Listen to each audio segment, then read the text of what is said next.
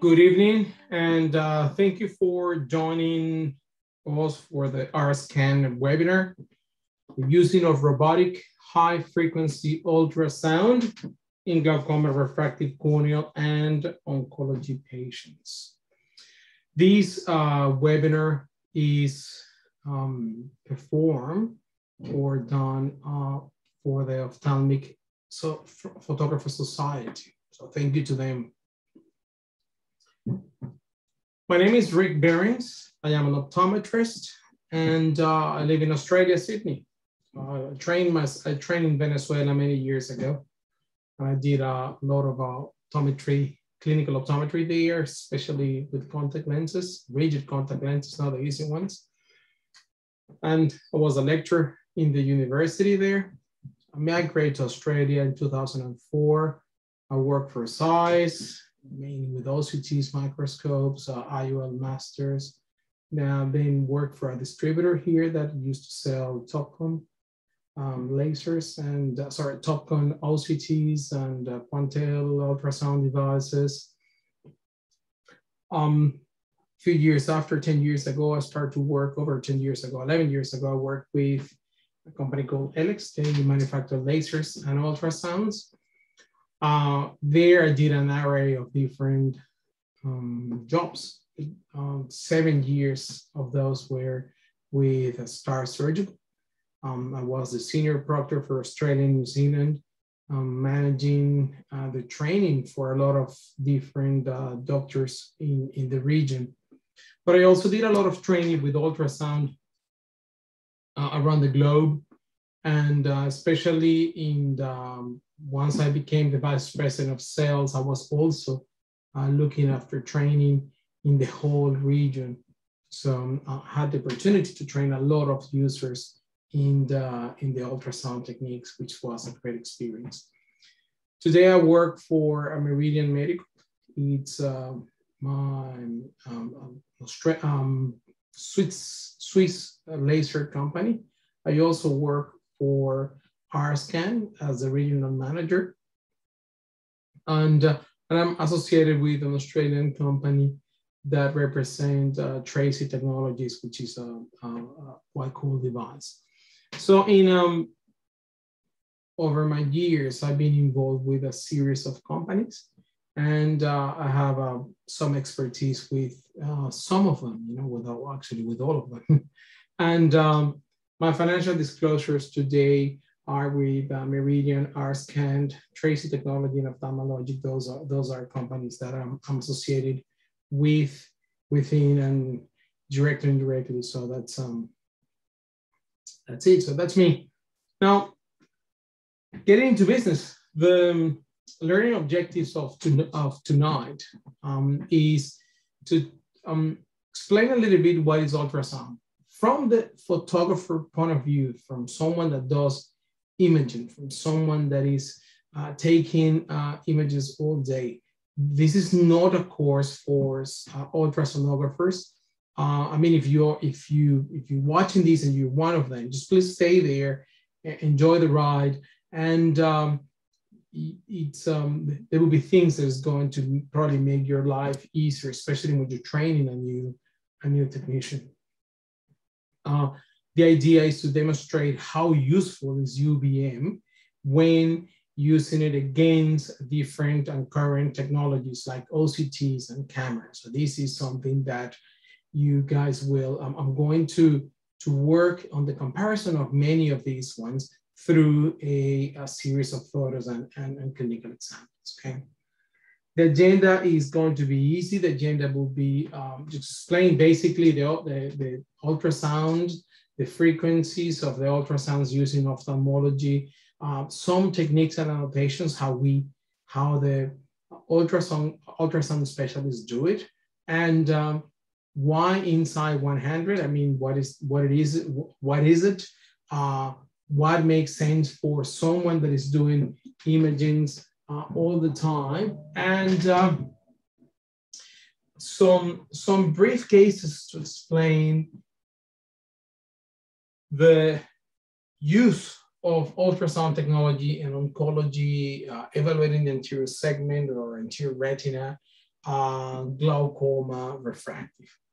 So, well, without much more introduction, the ultrasound has three main applications. Okay, the first one is cleaning. It's usually used heat and high power. It is a low frequency. This is kind of ultrasonic cleaners, as when you go to the optical shop and they put your glasses in a pond of soap and it starts to vibrate. Those are sort of ultrasound cleaning devices. Therapeutic, when generates heat. This is also a low frequency one. This is when you go to the physio and you have a pain and they put an ultrasound in your arm because you have tennis elbow or so much golf you guys are playing instead of being in lockdown. Joke. The most important one is the use of ultrasound as a diagnostic tool, and this is what it competes us for tonight. Those women that has been pregnant, then you have experienced probably, the use of ultrasound and seeing the inside of your body through an incredible devices. Well, we have and these ones are usually, really low power in the microwatts and a huge amount of frequency. We have anyone from 1 to 100 megahertz. This is basically the larger the amount of hertz you're using, the least amount of penetration you're going to have. So in the eye, you're going to have a higher ultrasound compared to the lower frequency that you're going to use to check a baby. So what is ultrasound again is the frequencies larger than 20 kilohertz. 20,000 cycles per second cannot be listened by humans, perceived by humans. It's something that dolphins, whales uses to communicate to each other because these sort of waves will travel really good around the water or in the water. So it is an excellent organ. Just give me 1 second, just get good. I'm recording. The eye is an excellent organ, an excellent medium to use the ultrasound because it's full. It's a fluid. It's filled with fluid. It's filled with the aqueous in the anterior segment and vitreous in the back. That means that the ultrasound waves will travel back and forth and we'll be able to see any sort of a structure inside of the eye.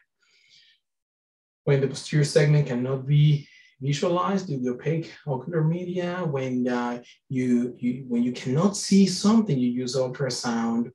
When there is something occluding the light, you use ultrasound. So this is, when you're going to document the global architecture, anything that if the light doesn't go in, you can. So some examples: when you have corneal infection, when you have scarring, when you have mature cataracts, opacified capsules, glaucoma, hypopyon, hyphema, constricted pupil, detachment, hemorrhage, or when you have some trauma.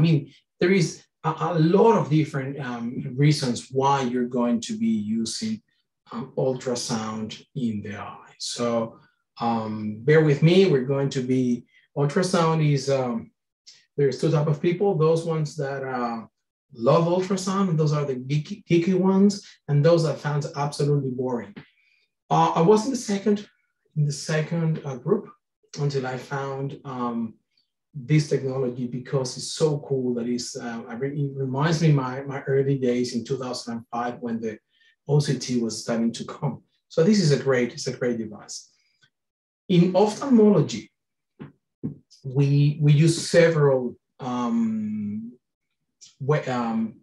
frequencies. So when you use 10 megahertz, it's a biometer, it's a linear, and it's called ArcScan because of their amplitude, and you can see here the amplitude. So it's measure the amplitude of the different echoes.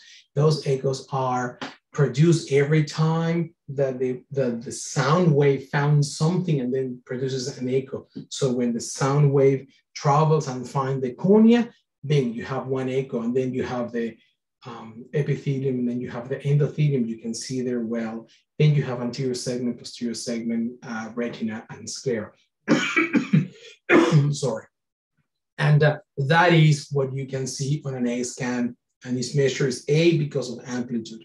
So on the B scan, B for brightness, you have, it's like a series of scans. All of those, imagine that the taller the A scan is, the brighter is, the shallow it is, the less bright it is. And that's what you're seeing. So this is what you're seeing on the back, on the posterior, and this is what you're seeing in the anterior UVM. So there are different type of wavelengths, sound waves or frequencies used. Then you have 10, 15, and 20 megahertz to check the globe and to evaluate the globe and the whole orbit.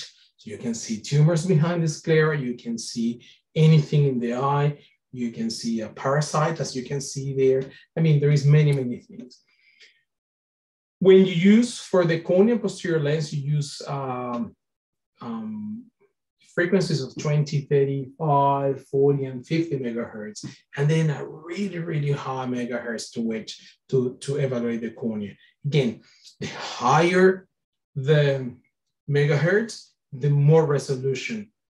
The lower the megahertz, less resolution.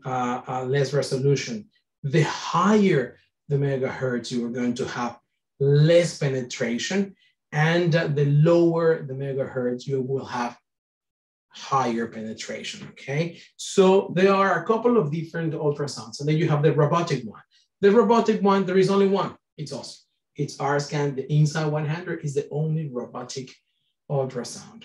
And then you have those manuals. I mean, those ones that they are handheld, which is all the rest. And those are probably, you know, the leaders of the regular world of ultrasound. Have no fear of talking about this one. I'm going to show you really, really cool images achieved by different ultrasounds. Basically, I have images here for Quantel, for LX, and I believe for Sonomed, you have, and those are the main ones that I have here, you know. Now, in terms of technique, the ultrasound it's user dependent. So except those, any ultrasound, any regular ultrasound depends on the operator. It requires the operator to be really an expert to get really good images. They have to be trained, and the images depends on their skills. Every single image requires an annotation. So that means you need to annotate, and you need to know how did you put the probe? Did you put it in an axial way, which is center with the crystalline lens, with the optic nerve on the back in the center? It is longitudinal. That means it's an image like this, where the probe points to the pupil, and the image, the tail of the bottom of the scan is going to be always showing the optic nerve head. Is it transverse when is neither longitudinal or axial, but this transverse is on the side, and you can do it, you know, lateral or horizontal or vertical, you know, and all of them needs to be annotated. Where is superior, is inferior, is nasal, temporal, or is just, I mean, what clock hour you're using. You need to fill the eye with the cup with a saline solution. You need to use either that or the, you know, the clear scan shell, AKA they call them the condom. So ultrasound specialists are so great that they can have that image and tells you, yeah, that's an apple, because we know it's an apple. I mean, that would be pretty much actually how good these guys are. They're so good that in my taste, or in my level of skill set, I say that if I would be hiring an ultrasonographer, I would like to have someone that can fly a 747, drive a sonar for a ultrasound or submarine, do a little bit of jogging, have a Steve Hawking as a friend, as a relative, and being okay to have the patient looking like the orange clockwork.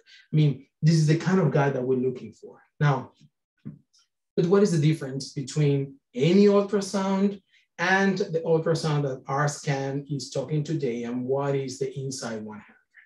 So the Inside 100, it is a UBM ultrasound. Indeed, it is unique. Indeed, it has a very high sampling image. I mean, this is something that the main difference we have is not the megahertz that we have, but is the amount of image that we can take per scan. Compared to a normal UBM scan, we produce higher image with higher resolution.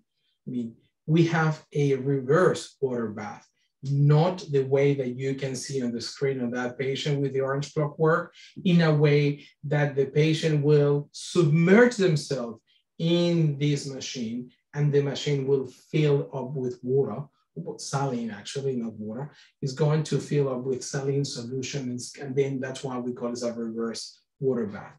It is totally robotic control, it's user independent, and it is a multidisciplinary tool. It works for a lot of specialties within the tool. So this video here, while I'm talking and while I'll give you a little bit more information, shows how quick the scan is being taken, okay? So again, this very high frequency ultrasound is being acquired by a swept beam liquid interface technology. We have probes inside of the unit that they are robotically controlled, and they have a pupil tracking. As you can see there, you can see the radial lines. Those radial lines, as new OCTs, they have a pupil detector, a pupil tracking, and it's going to follow the eye to assure a better image taken. It is the resolution is exceptional compared to any other ultrasound in the market. It is highly repeatability. It's excellent, and the reproducibility. It is so good that it's not user dependent. You saw actually how fast it is, and this technology, it's a leap forward technology in the ultrasound instruments because it makes every person as good as those excellent ultrasonographers. So this is what we like to present it to you today. Now,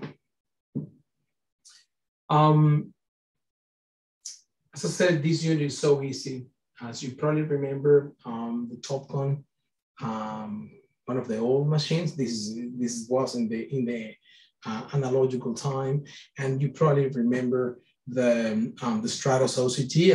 And if the new guys, the young guys don't remember those were the pioneers. I mean, not the Topcon. That Topcon was probably what, 20 years old, but the Stratos OCT was the first OCT in the market in 2004, 3 and 4, and ArcScan is as easy to use as any of those guys. ArcScan is, I mean, I don't know how easy it would be to use a smoker, but I will leave the smoker conversation for the question, because I have some questions for the guys in Texas. If there is anyone from Texas, need to learn how to use one of those. Okay, so comparing OCT and standard images, or comparing ultrasound and OCTs, you can see that the ultrasound, as a general, it has a lot of penetration, but it doesn't have a lot of fine detail. So the resolution is not that bad, that great, where the OCT does. ArcScan, on the other hand, will give you both, will give you a lot of resolution up to 1 micron in the cornea, and it's going to give you the penetration that you can see up to the back of the eye. So it's a good compromise between OCTs and regular ultrasounds. I will always say that our images in ArcScan are very similar to a primitive OCT.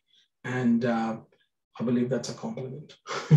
Okay, so when we talk about repeatability, reliable and relevant, you can see studies done by Carola Lovisolo, Cabresi Sol, on comparison of different equipment and different technology, you know. And the Artemis was around 0.13 of millimeters and 0.23 in the sulcus, where the inside 100, which are with better analysis and better board, we have a repeatability of 0.12. So that's 120 microns. That's very, very good compared to any other in the field. Now, I would like to talk then a little bit more the different areas. I mean, just go a little bit of oncology, anterior segment, which is more anterior retina, glaucoma, and refractive. And I like to do a little bit of an analogy with different chefs because it gives you the idea. I mean, Jota Motolengi is the kind of guy that will take everyday dishes that are everyday ingredients that people are not used to prepare in a fancy way. And this is exactly what we're going to do with oncology. This is things that we do every day that we think that that's it. I saw melanoma, melanoma's a melanoma. But when you see it through the UBM eyes, it's like having a dish from Ottolenghi. You go like, oh, wow, this is absolutely fantastic. Now, this is what you guys can see, you know. You have the iris melanoma, you have different melanomas here, you have a nevus, and you used to see that. I mean, you've seen probably way more, as a photographer, you've seen way more photos of melanomas and nevuses than me, and you're used to take the images with the OCT. Now the question is that can we really measure? Can we really see the whole size of the tumor? Can we see their borders? Can we see the progression? Can we really see what is inside of that to differentiate if it's a melanoma or if it's a nevus? I mean, we can, it's interesting because we can see one or the other and we can have different perceptions. So when we add the UBM factor, you can see how a melanoma looks so different than a nevus. You can see that inside of a nevus is totally different than inside of a melanoma. I mean, this image has been taken by one of those gurus in the world that they are probably, you know, anyone that do ultrasound in the world knows who this guy is, the Dr. De La Torre. Now, this is another way to see. You can see OCTs, you can see ultrasound, and it's a much better diagnosis, and there will be ways to do it. Now, when you use our technique, you can see that Barry, our vice president of sales, who has no training, not really good as much as Dr. De La Torre, you can see how he can take the images. You can see here, and this is the staff from Ron Silverman, Dr. Ron Silverman, I should say, I'm sorry. And this is an old unit. This is called the Artemis, which is the predecessor from the Inside 100. This is the grandfather, and this is the grandson. This is the current unit. This is the quality that we are looking at the moment. And look, you can see the borders. You can see the reflectivity. You can see that is encapsulated. You can see absolutely everything here. And that is the kind of the details that an OCT will not give you. For anterior segment, I mean, in terms of anterior retina, I would like to invite you to try any dish from Jamie Oliver. It's comfort food. It's something that is just fantastic, having their carbonara or having any sort of, and I hope you guys are having a glass of wine with this presentation. I'm not, because, well, I'm working. So, you can see, you know, a normal cyst. You can see, this is the Artemis before, this is the new unit. You can see cysts here, and you can see how good these images are. These sort of images will allow you to identify problems, especially if you're doing phakic IOLs, if you're doing, if you want to, you know, think, you know, well, this is an angle closure, what's happening here, you can see what it is. If there is, I mean, after glaucoma surgery, you can see that there is a separation in the choroids and what's going on here. You cannot see that with an OCT. You can only see it with a ultrasound. You can see, you know, something called diffusion. Now, when you're evaluating anterior retinoschisis, you can see very, very well that the ultrasound is the way to go. I mean, it's something that really makes a huge difference when you are evaluating anterior retina. That's you cannot see these with any other device in that way. Now, normally when you evaluate anterior segment images, you're used to that. You're used to see the OCT, and I mean, pretty much we all seen it in some way or form. This is a really good image from a UBM. This is a 40 megahertz probe. And this is great. I mean, and those working in hospitals, you probably have used one of these. This is an iCube. It's been discontinued. But in reality, what you see as a UBM image is something like this. It's, I mean, you can see it, but it's not great. This is like a blur picture, you know? Look at the difference. This is taken, again, maybe by Barry, maybe by Andy, maybe by someone else.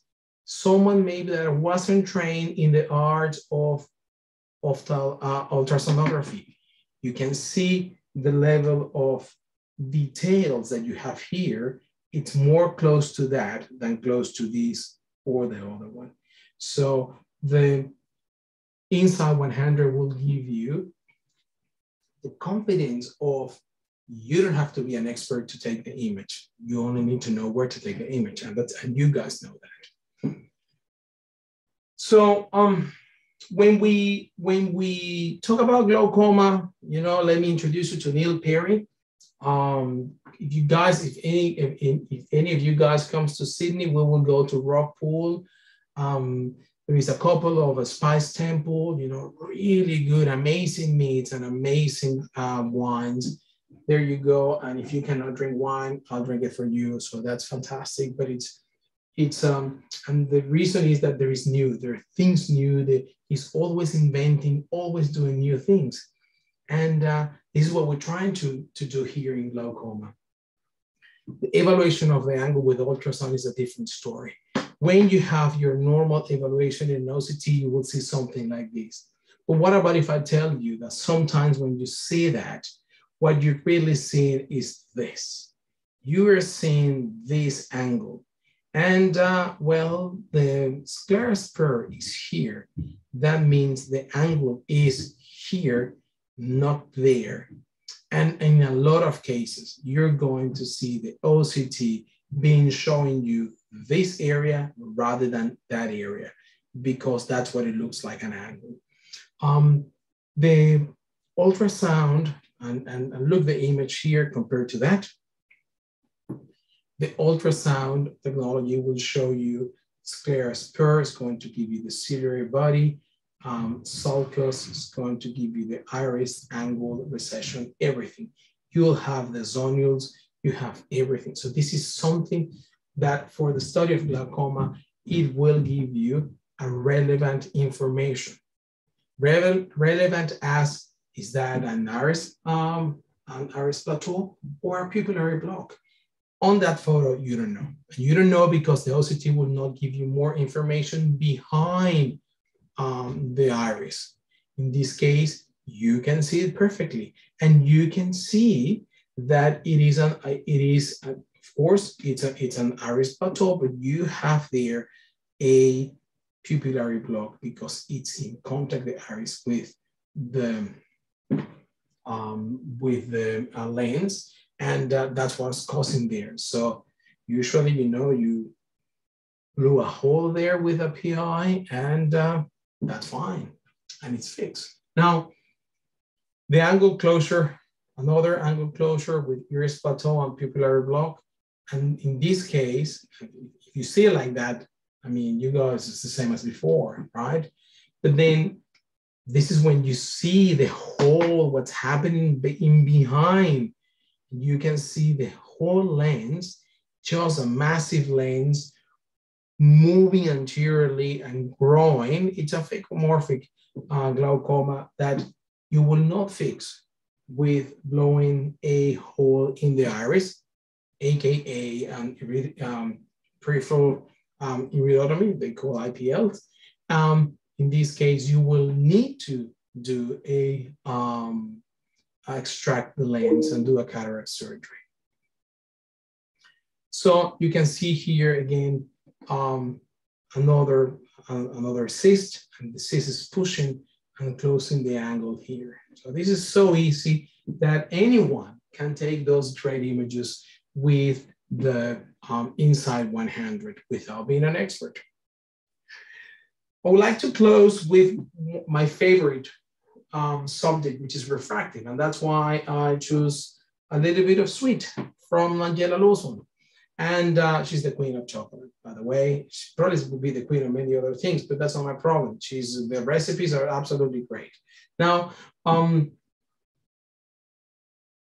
when we do, and I'm going to mainly talk about STAR surgical and the ICS, and the reason is that that's my expertise. There are other phakic IOLs, and whatever I said about one, I probably will say about everyone, because they are similar in the way that they work. But the most critical factor to check or to predict, to select the size of the lens that you're going to implant is the wide-to-wide, and that's the sizing of the lens. And when STAR did the trials during the FDA clinical trials, they selected surgical calipers to be their main method of measurement.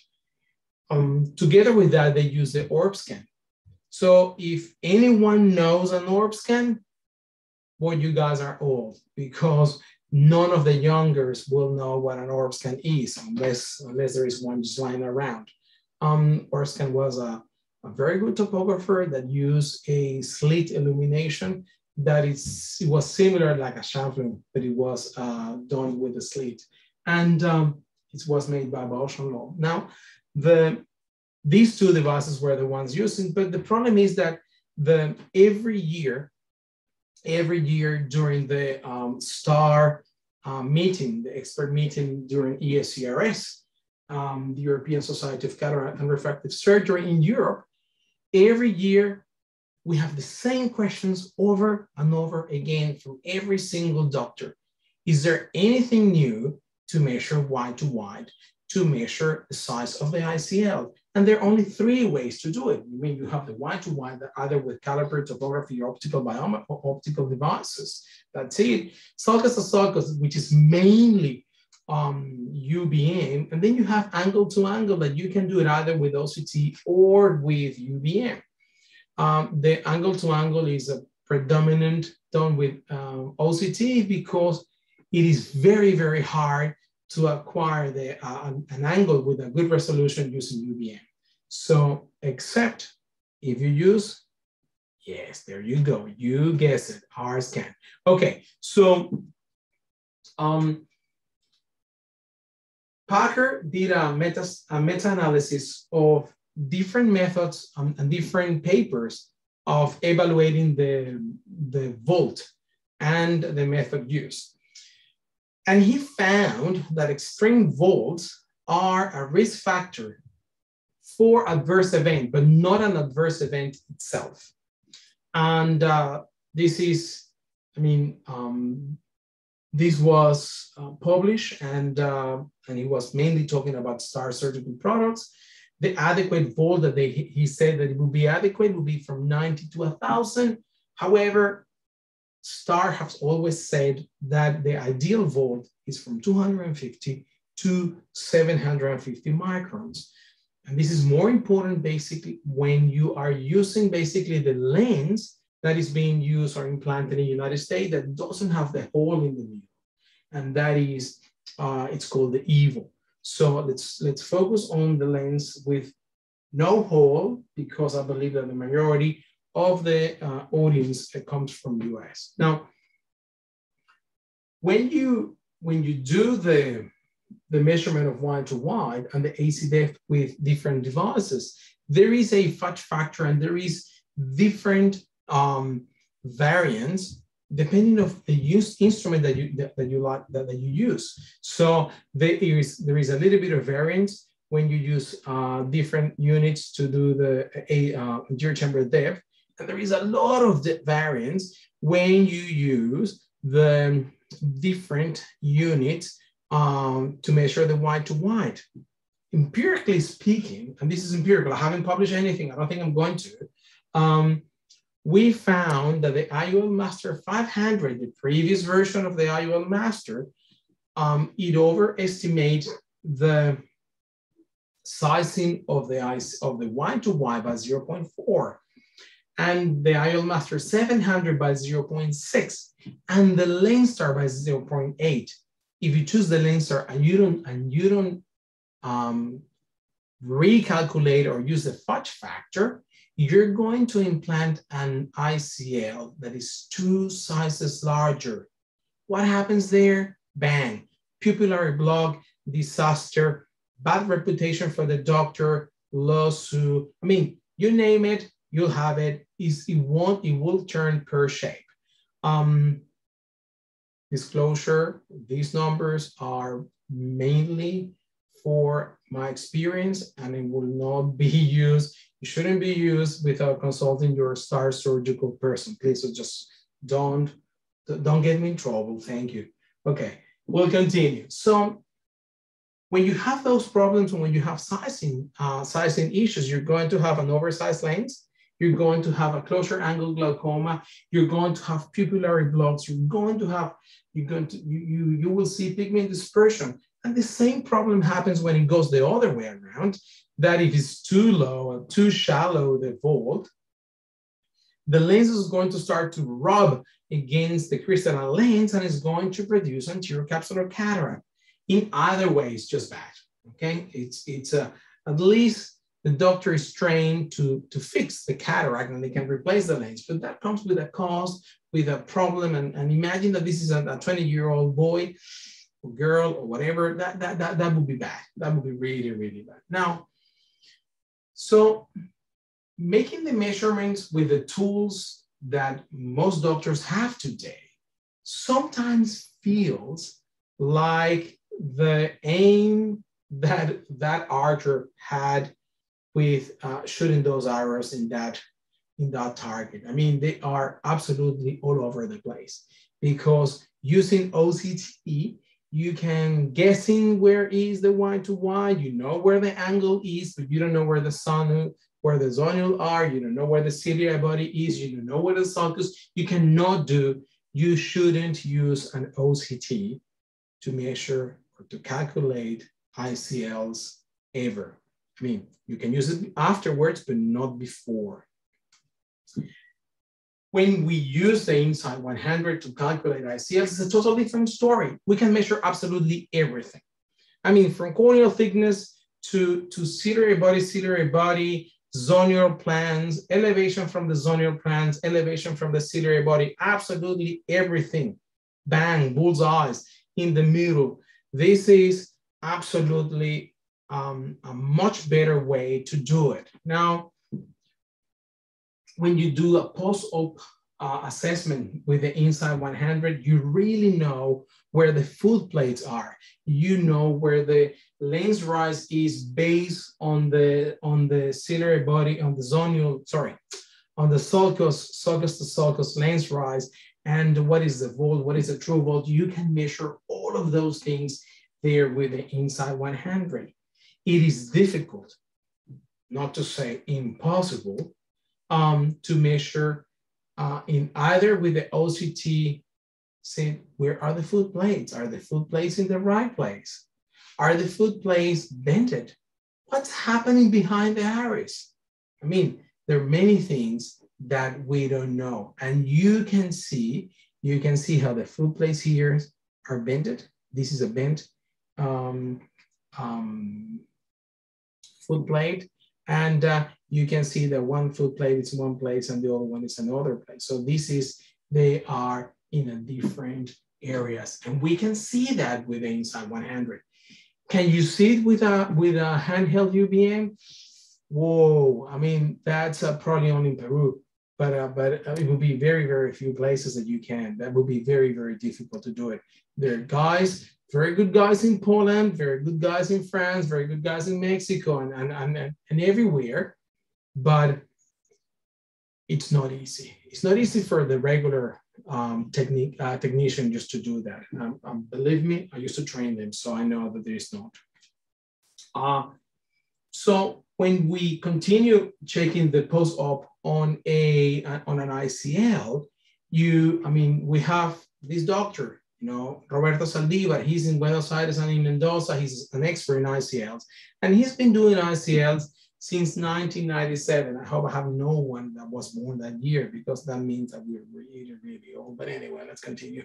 Now, he says that the measurement of the peripheral volt is the one important, not the central volt. And he did a bunch of studies saying, well, that's the ones that cause the cataracts. That's what we can measure.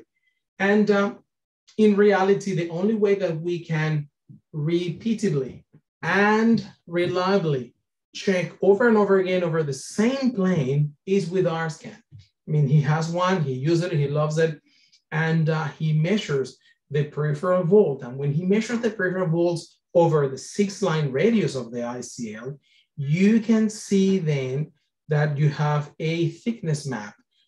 And you can see that there is very shallow this and very thick his area. 2 different lenses, 2 different examples. This is just for the explanation of the webinar.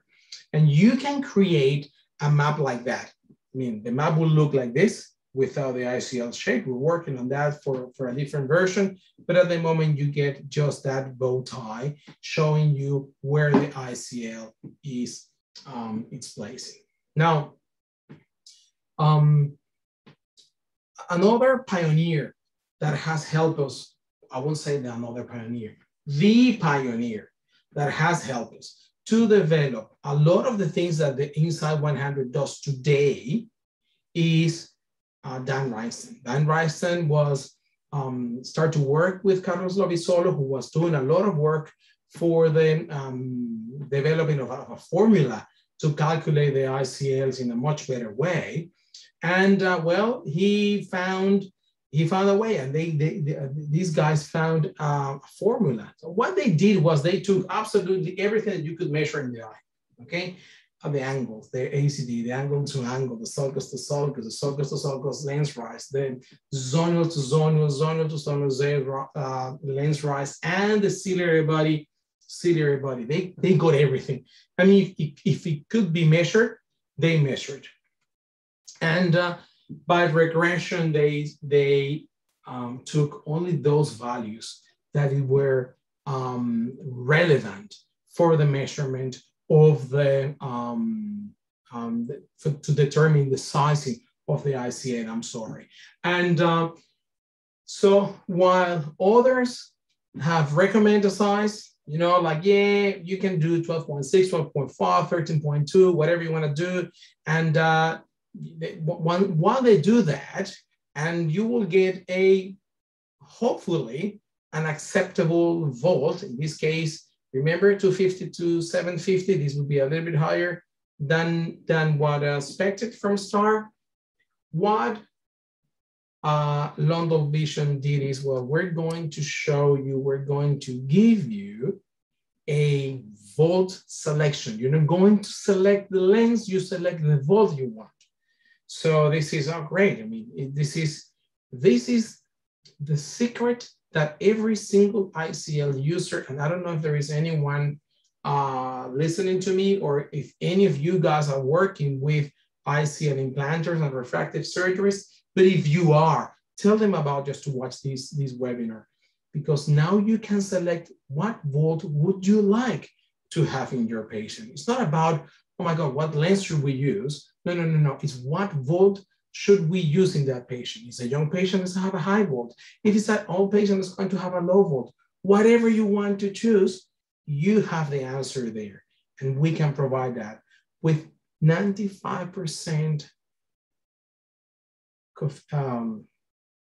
confidence interval. I mean, that's a lot. Anyway, and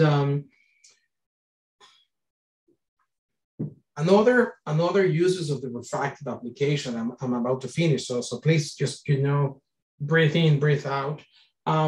Some of the other applications is evaluating the cornea, and these are really important because you can see 10-year-old lazy flap. Remember, these scans, as you see in there, we have 1 micron resolution. You can see the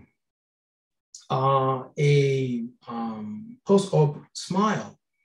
You can see the epithelium map. And Reinstein, Dan Reinstein found, Dr. Dan Reinstein or Professor Dan Reinstein, found that the epithelium has different maps. And when the keratoconic eyes are present and you scan the epithelium and you evaluate the epithelium, you can see different mapping. So on your left, you're going to see a normal epithelium. Thicker in the bottom, thinner at the top, that's okay. But here is a keratoconus. Okay, so when you see the donut, you are going to see a keratoconus eye. So what they did is, they did a lot of studies, and they done a lot of studies over the years, and they found out if they always in a keratoconus eye, the thickest point gets thicker and the thinnest point is thinner. And this is in the progression of the keratoconus. Also, they developed the Reinstein score for keratoconus, and this is a normative database that analyzes the results against normal and abnormal eyes, and it will give you a grade of keratoconus. That means by doing that, you can instantly decide, am I going to do a corneal-based refractive surgery, or should I do something else, AKA a phakic IOL, STAR, or any of the other ones, biotech, or I mean, doesn't matter which one the doctor, that's that doctor's problem. Now, this is really, really good because this is even more, because you have 1 micron resolution, is going to be even more specific than using Pentacam, Galilei, or any of the other guys. Now, not all units are built the same, but neither the operators. So you have, this could be the same operator, that shocks, gives you that anterior segment image, seriously, or that one. I mean, it's a little bit better. This one can be taken again, but the guy that you're going to meet in a second, and that will be our VP of sales, Barry, and Barry will take that image, or John, or Peter, or Karen, or Sharon. It doesn't matter. Doesn't matter who takes the image. It will always look that good. And that is the secret of the eye, of the ArcScan.